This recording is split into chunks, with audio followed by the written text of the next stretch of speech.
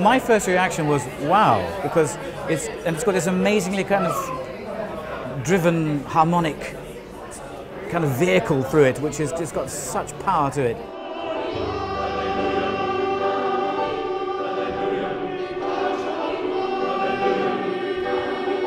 Well, it's kind of like a list of everything in the universe, and saying to each of those things in the universe, praise the Lord.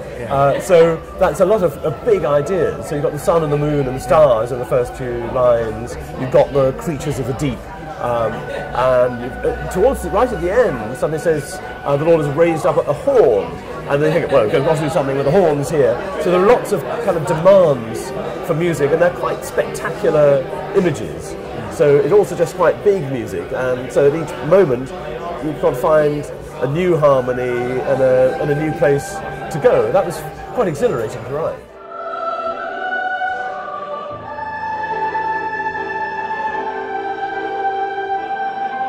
In the course of the next few weeks, we hope that you're going to be able to come and help assist us and the children in preparing it all.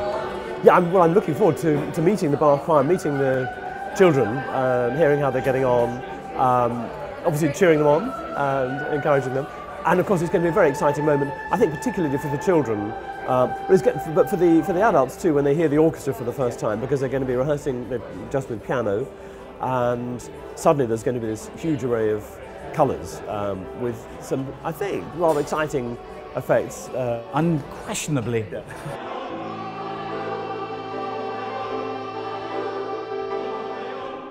Dedicated the work to Leopold de Rothschild, and Psalms for Leo, brilliant title which you came up with. And he was a loved past chairman of the choir, sang with the choir for many, many years, a good friend of our patron, Prince Charles, and I know that Leo would have been thrilled with his work. Thank you.